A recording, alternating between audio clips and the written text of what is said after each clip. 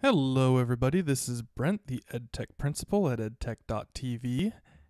Are you a language lover, a word nerd, a lexicon lengthener? Sometimes I find these apps out there that, as a language teacher or as an English teacher, you want to share these with your students, but really on a selfish level, you're like, this is amazing. This is something that I want to use for myself. Today, I can't believe this one skipped me by for so long. I was really happy to find this one. So I'm happy to share this with you today. And I want to ask a couple questions. Have you ever found a word that you don't know, probably looking through your phone, jumped over out of the regular app, whatever you were looking at, maybe, your browser or Facebook, and you jumped to your dictionary? Then you tried to remember the spelling and you typed it in and hopefully you got it right, or you jump back and forth, maybe cut and paste it, and you type it in and then you get the definition. So there you are, you've got your new word, and then you promptly forget it. I've had this happen to me so many times. I love learning new words, but I just forget about them and they just don't stick with me all the time. I have to repeat them. I mean, that's what we learn as students, and that's what we teach as teachers, that you just have to work on repeating and repeating until you get those words in. Of course, there are other theories in terms of learning, but just in general, the one time you do forget if you just look it up in the dictionary. That's why I was so happy to find Biscuit. I know it's a strange sounding name for an app, but today we're going to take a look at Biscuit, which is an app that will help you learn words in whatever application you are in. It connects back to it. It's so smart. So let's take a look at it and see what it does. Before we jump into Biscuit, we do have to unbrainwash ourselves from the things that we've learned from Apple and iOS in general, that apps don't interact with each other, or at least not directly, and that you have to jump out of one to jump into the other. And the brilliant thing about Biscuit is that they've figured out a way around that, and that's why I like it so much. So let's jump into it. The very first thing you can do once you're inside is you can pull down to add a word, just like anything else. So if we say test, and there's the definition down below, I can add it. If I want to see the definition, I can just tap on the bar. It'll read it for me. But I also might double click on the word itself, and that'll let me change the definition to something else. Now, that depends on maybe how your students are using the words, but they can use this to create their own vocabulary lists. Now, that part's okay, but really I want to get into the fun stuff. So in the top right corner, we have the 4 squares. You want to tap on that, and then you want to tap on the cog.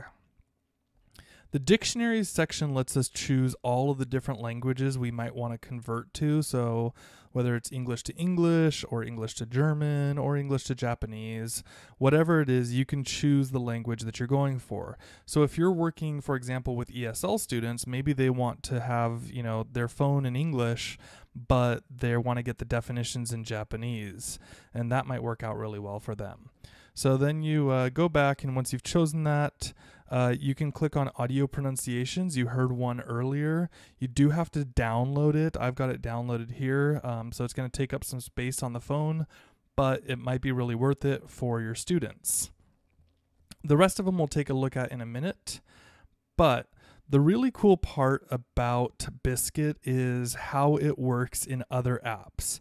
So what we're going to do is we're going to jump out of Biscuit, and we're going to jump into Safari.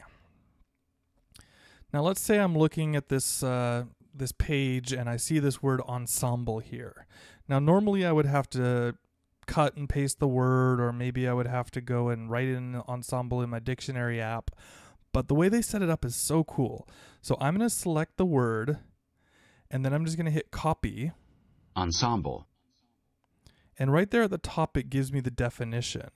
So now I've got, if I tap on it, it takes me right over to Biscuit, and now I've got ensemble in my list of words. That is so awesome. Ensemble. So I can tap on it. It says a coordinated outfit. Again, I might want to double check that, because maybe that's not the word that I'm looking for. Maybe I'm looking for a choral ensemble, but you can take a look at it and you can change the vocabulary as you like. You can also add the parts of speech down here in the middle. You can see the choice just above the keyboard. Really, really cool. So students can keep a list of the words that they don't know, and it'll read it out to them. So let's go back over to Safari, add one more just in case. How about jingle? Jingle. And it adds it right over there to Biscuit. So awesome, because now you're starting to collect a list of the words that you don't know, and it saves them here so that you can look at them later. This is really, really useful, but we're going to keep going with this. So if you take the word and you slide a little bit to the left, you'll see that the blue sign shows up and it says mark. So now I can mark that particular word as one that I want to remember. Or if I slide it really far over, I can send it to the bottom, meaning that it's less important than the newer ones. If I slide it over to the right, it says dim. That might be a word that I feel like I'm pretty comfortable with, but I'm not ready to send away quite yet. And then all the way over, and I can say memorized. And that's going to send it off to a different section where I can say, hey, I've already memorized these words. I don't want to worry about them anymore. So let's go take a look at where those are just real quick. If you tap on the 3 bars, and then down underneath it says memorized words. And now I've got a list of all the words that I said that I've already memorized. And it could be from the last 7 days, the last 30 days. And then eventually it's just going to throw them out because I feel comfortable with them. If I really, really feel comfortable with jingle, I could slide it over and I can just delete it.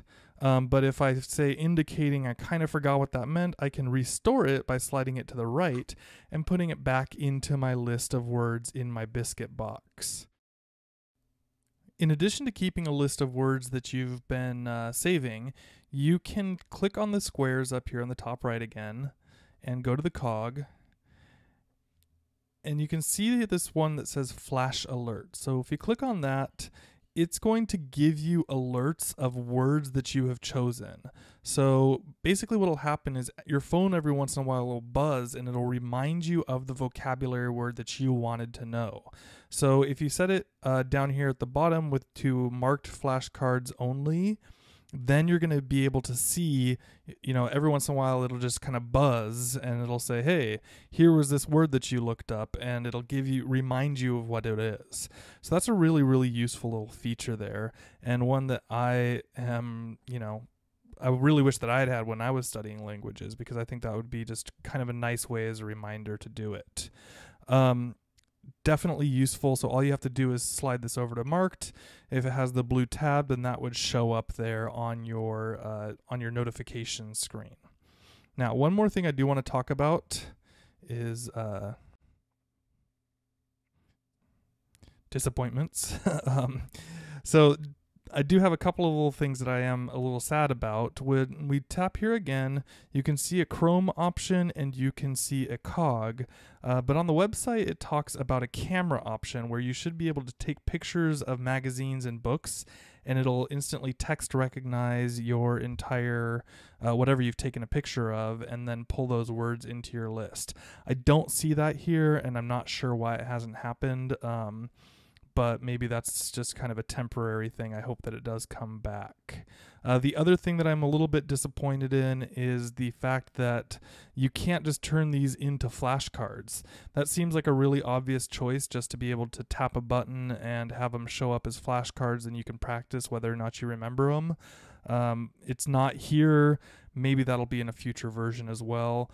But for what it is right now, this is really cool. I love the interactive side of it. The fact that it works together when you jump into Safari. You can jump into Facebook and do this. It really recognizes anything that you copy from another place. So a really, really good way for kind of real learning for your students when they're studying and seeing words that they don't know in a real situation that they're actually engaged in. How much better is that for them to learn something? So definitely download Biscuit, take a look at it, see what you think, play around with some of the options inside. And I think any language learner, any person who's wants to build their vocabulary will definitely be happy with this one. Normally, I don't talk about things that I'm disappointed with in apps, and it was a little unfair of me to do it even here. But the reason why is because I think that Biscuit has a ton of interesting potential, and I think that if they keep developing it, it can be a really, really great asset for language learners or for anybody that's just trying to get a little bit more access out of their machine. So for today's homework, I just want to jump right into it. The first thing is going to be just download Biscuit for iOS or Android. Then choose if you want to download the voice pack, because it does take up some space on your phone, so check that out. And then finally, they also have a Chrome plugin. This is where they're probably making a little bit of their money. It's $5. Look into it. It's right there. You can see the link to it when you go on the 4 squares on the top right hand side. Check it out, see if it's something that's useful to you. If you do start liking the app, you'll probably want to add it into your laptop as well, or your PC at work or whatever. So do check that out. As always, you know where to find me. I am on Twitter at EdTech.Principal. I'm on YouTube also at EdTech.Principal, and then on Facebook at EdTech.tv. I hope everything's going well for you guys, and I will talk to you real soon. Best wishes. Talk to you soon.